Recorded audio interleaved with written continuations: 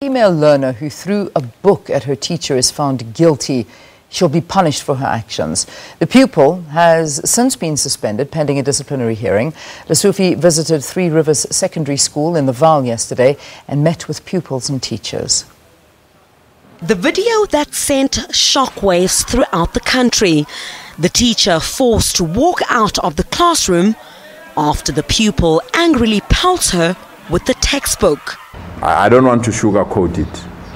This is a serious offense.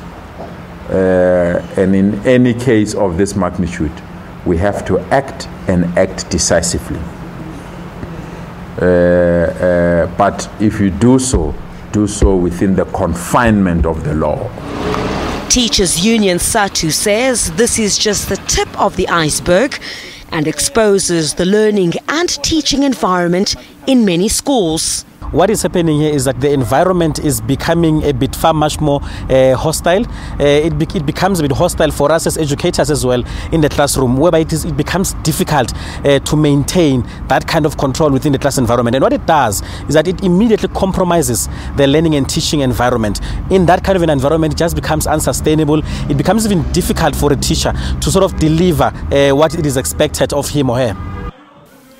Meanwhile, Education for Social Justice Foundation wants immediate harsher action, calling on police to take action against the scholar. It says schools should not be hiding places for ill-disciplined pupils. The learner who assaulted a teacher at the Three Rivers School should be expelled without any delay.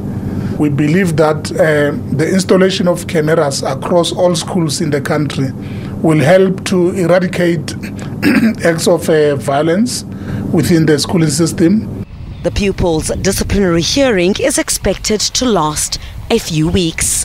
Criselda Lewis, SABC News, in the Vaal in the south of Johannesburg.